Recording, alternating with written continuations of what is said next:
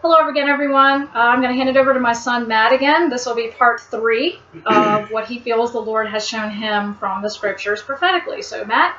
Yeah, I just want to make something clear, because I don't want people to misunderstand. When I was talking about the elect and all that, people in Israel can be part of the elect. I'm not saying that there's not, but I was just trying to show that Jews and Gentiles are the elect. It's not just Israel. That's what I was saying. Right, exactly. That's what I was He's saying. not preaching replacement theology or anything. I just wanted to show that. Yeah, exactly. But back where we left off at showing that the Book of Revelation is not just for those who are left behind. Right. It's for everybody who wants to who wants to let the Holy Spirit reveal things to them. Right, exactly. Prophetically. So that's where we left off. So the sixth thing that I want to show that the preacher rapture argues is that now this is true that we aren't appointed to wrath. And I agree with that. Right. I agree that we're not appointed to wrath because it says it in the Bible. Right. Exactly. But the preacher rapture takes that and they will, when they say we aren't appointed to wrath, they will compare that to the Great Tribulation. And we have got to understand, tribulation and God's wrath are two totally different things. They're two different things. They're different things. And I'll even show you in Mark 13:19 on page 626 of my Bible. Mark 13:19 says, now remember, in Matthew 24 he says, for then shall be great tribulation. Right. And Mark 13 is basically just a parallel passage. And this would be after the abomination of desolation, correct? And this is what he says. Right. For in those days shall be affliction, such was not from the beginning of the creation which God created unto this time, neither shall be. So Matthew says tribulation, and Mark says affliction. Right. So tribulation can be defined as affliction. Exactly. Or in Matthew 13:21, Matthew 13:21, Matthew defines it also as yet he hath not root in himself, but dureth for a while. For when tribulation or persecution ariseth because of the word, by and by he's offended. So tribulation can be either defined as affliction or persecution. Exactly. And we all know as Christians that has nothing to do with wrath. That has nothing to do with wrath. That's just part of what we go through as Christians, is tribulation. So you're saying basically God's wrath and persecution/tribulation are not the same thing? They're not the same thing at all. Because God's wrath is when he's pouring down all those plagues on the earth, all those who do not have the seal of God. Of God, exactly.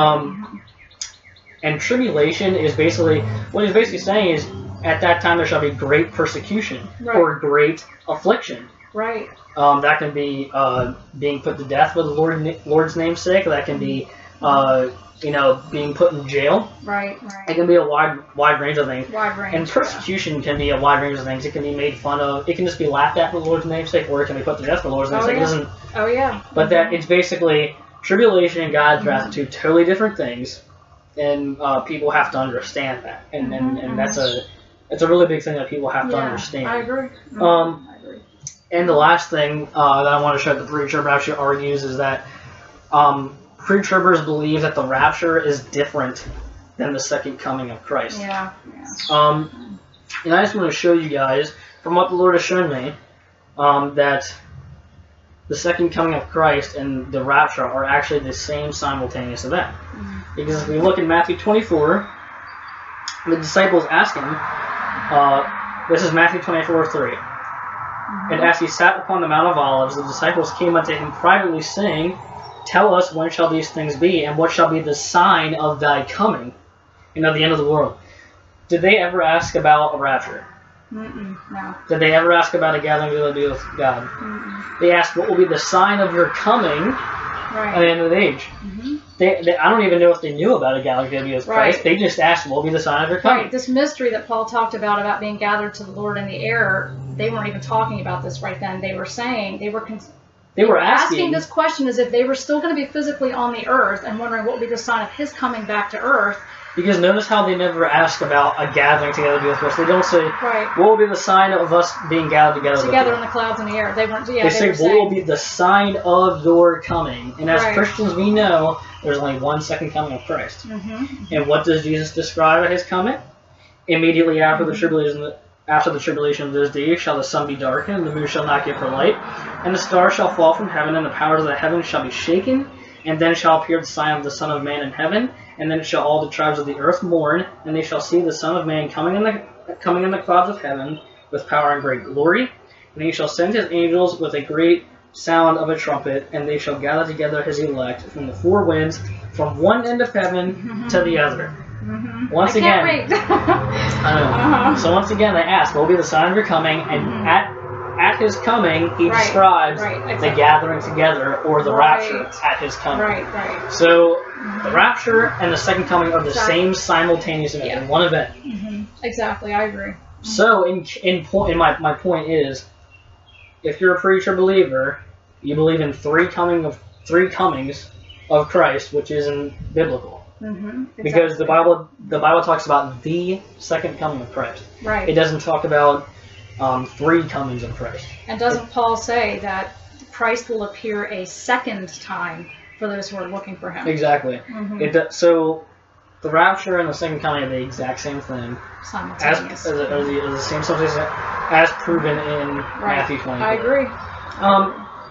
So basically, those are all of the arguments, all of the main arguments that the pre-trib rapture uses. I imagine there might be more. But I know these are the main ones. And I just want to show all of you that all of this, I don't know if you guys can see this, but I have used all Scripture.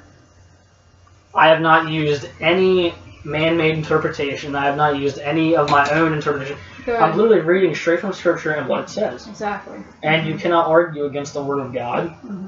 Now, once again, I'm not doing any of this to cause argument or division. No. I don't want to come off as calling pre-tribbers a fraud.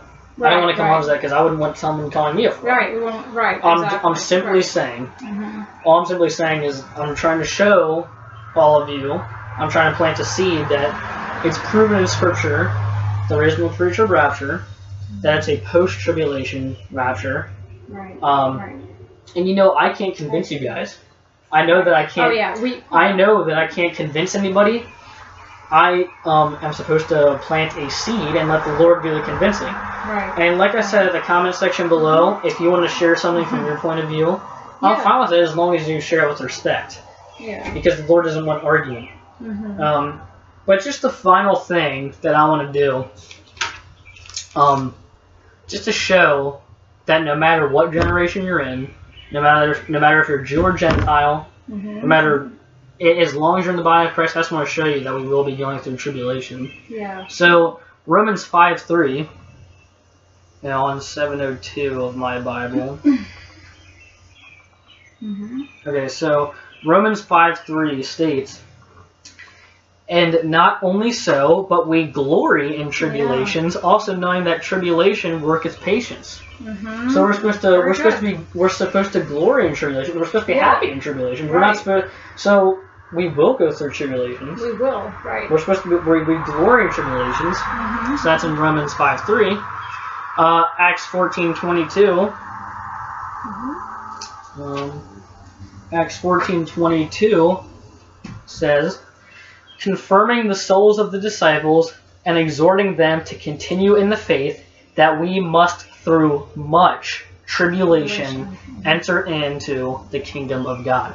So what it's saying is, it's not saying that we'll never enter through tribulation into the kingdom of God. It's not saying all of it. It's not saying that we're going to be out of here before tribulation to enter the kingdom of God. What it's saying is we must enter through much tribulation, enter into the kingdom of God. Exactly. So we will face tribulation to enter the kingdom of God. And even on John 16, even in John 16:33, on page 671, John 16:33 states, and Jesus is talking here. These things I have spoken unto you, that in me ye might have peace. In the world ye shall have tribulation, but be of good cheer. I've overcome the world. So Jesus is saying, and I'm paraphrasing, but right then and there he's saying, if you're in me, you're going to have peace, but you will also face tribulation. You're not going to get, he never said you'll be spared of tribulation. He says you will have tribulation. But he's saying be of good cheer. I've overcome the world.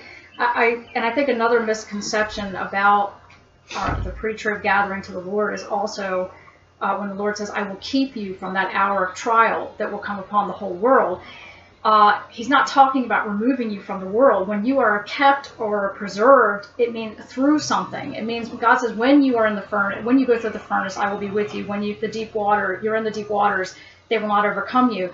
To be kept from something doesn't mean that you're going to be taken out of it. When or Jesus, to escape from something. Right. When Jesus prayed in the garden, he said, Father, I pray not that you take them out of the world, but that you would keep them from the evil one. Here's that word, to keep from, as it's used in Revelation. It doesn't mean remove you from the world to be kept from the tribulation or from the Great Tribulation. It means that he'll preserve you through it. Now, I'm not trying to be mean. I'm not trying to be mean here. Right, we're not doing this to be divisive, so please don't. I'm trying to be brothers humble. And sisters, don't take this the wrong way. We're being humble, and I'm saying this with respect. But this is what I mean by man-made interpretation. It says in the Bible, I'm going to paraphrase, but it says, "Pray that you may be worthy to escape these things." And a lot of people will say that. Good point. Yeah. Now, with all due respect. That's what I mean by man-made interpretation when people say the word escape means rapture. Where does it say that escape means rapture? Right, I agree. And I'm saying that with the uttermost respect. Exactly. But since when does escape mean rapture? That's what I mean by man-made interpretation. Escape means to flee. Yeah. Pray that you may endure to the end. Endure to the end. It even says in Matthew, those who endure till the end shall be saved. And I'm paraphrasing, but endure. You're supposed to endure. You know, in the Old Testament, all throughout history, for example, Noah and his family, they faced persecution or tribulation because they're Christians. Yeah. But they endured through God's wrath. They weren't raptured out of the earth when God's wrath came on the earth, the flood. Right. They weren't raptured out. Right. He endured through. Right. God provided a way to keep them. And Moses and the Jews, they faced tribulation. They didn't escape tribulation. But when God's wrath came on Egypt, God provided a way, so they endured through it. Exactly. You know, they endured through it. They didn't get raptured out. Exactly. And I know a lot of people may be like, but how are we gonna survive this if God's wrath is being poured out on the earth?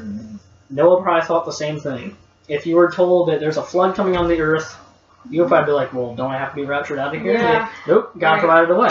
Same with Moses and the Jews. They're probably like, well, do you think how are we gonna get through this? Right. God provided a way. Right. God is the same yesterday, today, and forever. How will it be any different? Right. Exactly. He'll take care of us during that time. Exactly. So I just want to show all of you that through Scripture, just by using Scripture, it shows, and I'm saying this with the uttermost respect, that there is no pre-trib rapture, and that it's a post-tribulation rapture. And for my next video, I would just like to show, from the best of the knowledge that the Lord has shown me, what I believe is the chronological order of the 7 years. Oh yes, this is very good. Chronological order of the 7 years. From the book of Daniel, I believe. Yeah, from what the Lord has shown me. Now, could I be wrong? Yes, of course I could be wrong. Because we're all still learning. We're all still learning. I don't want to be prideful and say I'm 100% right, because the Lord says to go back and check. Right. And I want all of you to go back and check these scriptures to make sure that what I'm teaching is right. Exactly. And once again, I'm saying this with the uttermost respect. That's all I have to show for this. Of course, the Lord said that He warned us of all things beforehand, so we would not be offended and fall away. And I don't want people to be scared when that day comes. Right. We just have a burden to alert the church so you're prepared. Yep. In love. We're saying this. So, okay. All right. We will see you for what will it be? Part 4? Part 4. Part 4. Thank you.